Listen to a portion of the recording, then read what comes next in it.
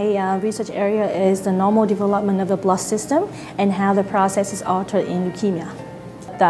The specific interest in pediatric cancer came from the fact that I think the cancer is very malicious disease. Not only it affects the suffering patient, but greatly affects their family. So in pediatric cancer, I cannot really imagine how it will feel for the parents to see their kid suffering from such disease. And when I was a kid, son of our family best friend passed away from a disease, which at the time I only know as a very deadly white blood cell disease. And I can never forget the the empty look of his mom when it happened.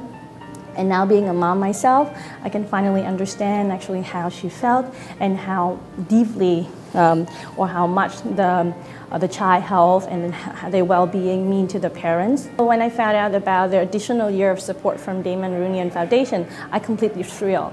And it's really allowed me to then, above my science and my personal planning. So in the scientific side, I will be able to take on a more challenging project, which I hope will result into more reward and will add real value into advancing our understanding of leukemia.